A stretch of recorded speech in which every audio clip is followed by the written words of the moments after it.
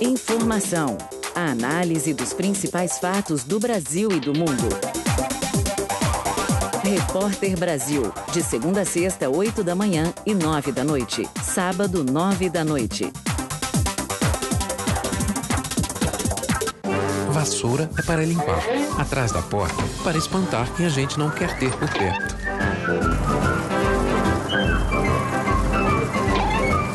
As eleições estão chegando. Na hora de votar, escolha candidatos que respeitam você e que não sujam a cidade. Para os sujões não ficarem por perto, vassoura atrás da porta. Apoie essa ideia. Sujeira não é legal.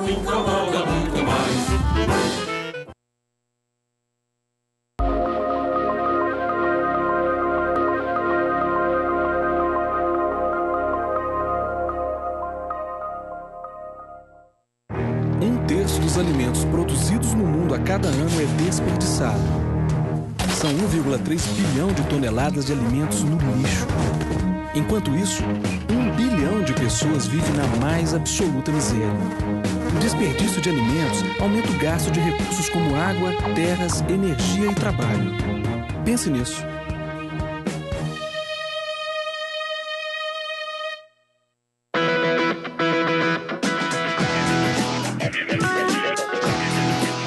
Cultural, hip hop, cultura em movimento. Neste domingo, batidas, ritmos e composições. Personagens que ganham destaque na cultura hip hop. Os MCs e DJs. Bem Cultural. Domingo, 7 da noite na Rede Minas.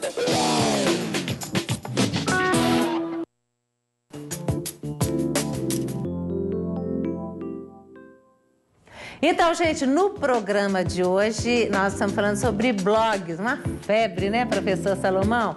Então, se você tem algo a dizer, quer perguntar, tem alguma curiosidade, tem algum caso, não guarde só para você, divida com a gente, compartilhe. 32090021, os contatos pela internet, brgerais@redeminas.mg.gov.br, o resto tá aí na tela, tá bom? Mas olha só, conta, Thelma, o que mais, assim, que você sente, né, você que precisa de acessibilidade, né? E na cidade, por exemplo, eu fico pensando nos passeios, né? A gente tem tanto buraco. Uma das coisas passeios, mais difíceis aqui em Belo Horizonte é exatamente o problema da calçada. Né? A gente comenta, fala, tem ônibus com elevador, não sei o quê. Meu marido diz, o problema é chegar no ponto do ônibus. Né? Porque mesmo quando a calçada é bem conservada, né? Pelo fato da cidade, né? Ela não tem uma topografia favorável, você tem, assim, muito degrau. E mesmo quando não tem degrau, a inclinação é muito grande. Né?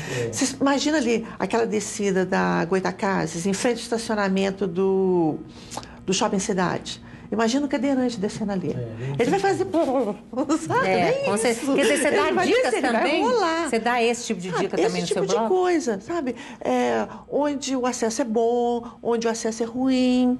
Transporte público. Na verdade, a prefeitura ela cobra isso, né? A acessibilidade nas calçadas. Então, toda construção nova, ela exige que você faça de acordo para que o cadeirante tenha acesso. Como 70% é irregular, gente, você vai ver que todas as calçadas quase são irregulares. Mas, assim, né? Elas são em desacordo com a legislação. Mas assim, então, a gente vive muito longe da realidade. Né? Nós vivemos longe da realidade. Do ônibus, sabe? Vocês pegam um ônibus? Sabe? Dificilmente, porque o Gil dirige. Mas eu tenho um ponto de ônibus na minha porta, sabe? E eu vejo, sabe? Por exemplo, tem um rapaz cadeirante que pega ônibus para todo dia. Ele fica um tempão até passar um ônibus com o elevador. Aí acontece uma coisa interessante. Como alguns ônibus agora têm elevador, o que não tem elevador se recusa a carregar o cadeirante. Fala, não, espera o próximo, esse aqui não tem elevador. Sabe, assim, aí são umas coisas muito loucas. Toda, né? Espera a vida toda. Aí o que o pessoal reclama? Aí quando vem um ônibus, o cobrador não sabe manobrar o elevador, ou então o elevador está com defeito, o pessoal que está lá dentro começa a ficar impaciente porque está demorando, sabe? Então, são situações assim, a gente vai levar um tempo ainda para se adaptar. Táxi, Belo Horizonte tem um táxi acessível. Sabe? Ele funciona na agenda. Você tem que ligar uma semana antes e marcar o horário. Sabe? Marcar dia e hora. Agora, na última licitação da BH Trans, é que vão colocar, acho que mais 40 táxis. Sabe? E eu ouvi dizer que, quando a BH Trans abriu a licitação, não apareceram interessados para a quantidade de placas que ela estava disponibilizando. Quer dizer, sabe, tem menos gente, porque o custo para adaptar o carro é grande. Não é só colocar um elevador, não. Você da área, você vai entender isso. Você pega o carro, como é, sabe, para a pessoa entrar com cadeira e tudo, você tem que mexer no carro, tem que suspender, aumentar a cabine dele, aumentar na altura. Então fica caro. Só as empresas, as centrais, é que estão investindo nisso. Agora me conta, e além do Habits, além do Habits, que tipo de coisa que as pessoas procuram no seu blog? Olha, a maioria das pessoas que procuram lá realmente é sobre o Habits. Por quê? Porque geralmente quer vender, foi denunciado, está sendo multado. Então, na verdade, o meu site, o meu blog, né, ele dá informações para que as pessoas... para que as pessoas não sejam pegas desprevenidas porque não tem um Habits, né? Ou na hora que quer vender, ou porque foi multado e não sabe o que fazer. Então, assim, eu explico... tem essa multa também? Claro. Quanto? Varia de 500 a 4 mil e elas são cumulativas. A gente já viu casos de gente tomando multa de 16 mil reais, entendeu? Então, E é claro que quando você vai regularizar, quando você constrói uma coisa errada... Quando você regulariza, você ainda paga a multa das coisas erradas que você fez. Nossa, ou seja, uma pessoa que construiu a tal da cobertura, fez lá no andar de cima da cobertura, não podia. Se ela foi antes de 2009, agora aprendi isso, eu não sabia disso, aí ela pode regularizar, ok? Mas ela paga a multa. Pois é, paga a multa e tem que pagar pelo profissional. Quanto é que a pessoa gasta nisso? É muito dinheiro? Depende muito de caso a caso. Porque cada casa tem a irregularidade, né? Tem casas que você pega para regularizar que não tem nenhuma irregularidade. A pessoa só não aprovou na prefeitura. Ela perdeu um tempo construindo lá, por sorte ela construiu certo, mas ela ficou lá irregular por um bom tempo. Podia ter sido embargada a obra, podia ser multado. Né? Agora, no seu blog tem todas as informações, né? Tem várias informações, todas eu ainda estou colocando.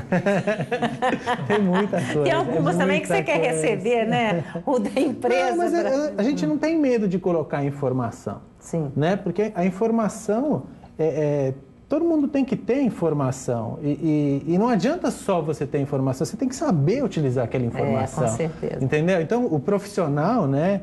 Que é o meu caso, e da Cecília, que é minha sócia, que é arquiteta, eu sou engenheiro civil, né? A gente sabe utilizar essa informação.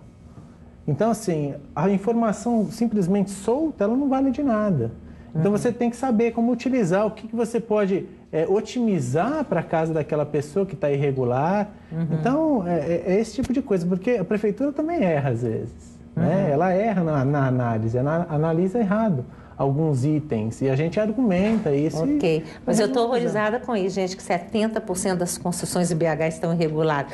Agora, Rafael, conta, lá, por exemplo, no blog, né, Oportunidades BH, tem para todo tipo, todo grau. O que é? O que tem mais hoje? O mercado está oferecendo o que mais hoje? Não, lá a gente trabalha desde o nível operacional até o nível de gerente, supervisão. A gente brinca assim, a gente fala entre a gente que a gente não tem preconceito contra nenhum tipo de oportunidade, porque acho que por ser um blog e estar divulgado na internet, a pessoa também tem que buscar, né, o que ela quer mesmo. Então a gente disponibiliza o máximo de oportunidades possíveis, assim, em áreas possíveis, e também não temos nenhum favorecimento de nenhuma empresa ou nada. As vagas são postadas exatamente em fila mesmo, da forma que elas chegam, elas vão sendo encaixadas na nossa grade.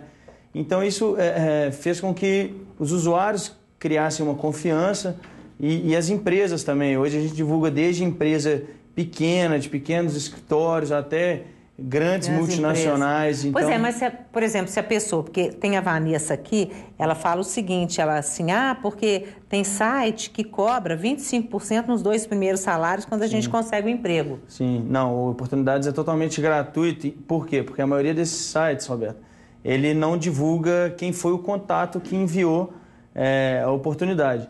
No Oportunidades BH, o Oportunidades BH, ele publica toda a vaga com o contato da empresa. Então, ou seja, vocês não têm, não recebo nada. A intermediação de vocês é só ali, tá? Ali a pessoa vai e procura. Vamos supor que a sua empresa precisa de um colaborador, ela nos envia, vai com o e-mail da sua empresa, recrutamento da sua empresa, vai direto. Você faz a seleção, né? Você faz a análise e você decide. Então, o acesso é direto. Agora, me fala uma coisa. Qual é, por exemplo, a área hoje no mercado de trabalho que está oferecendo mais vaga, hein? Roberto, hoje o que mais procuram... Você não pode falar desse que atende, como é que chama? Telemarketing. Telemarketing. Esse realmente aparecem muitas vagas nesse Eu acho que é campeão, né, gente? Agora, mas hoje, fora o telemarketing. Os usuários, o que a gente mais recebe de e-mail, assim, de pessoas buscando são jovens que querem oportunidade de mercado de trabalho sem necessidade de experiência.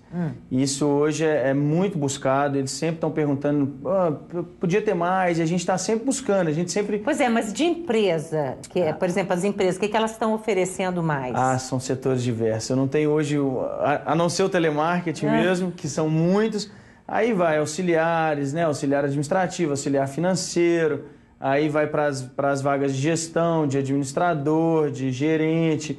Mas hoje, assim, o que a gente mais procura, o que mais procuram as empresas são níveis de pessoas de gestão, que eles estão tendo muita dificuldade de encontrar pessoas com qualificação. Então, muitas vezes as pessoas perguntam, vocês divulgam 150 novas vagas?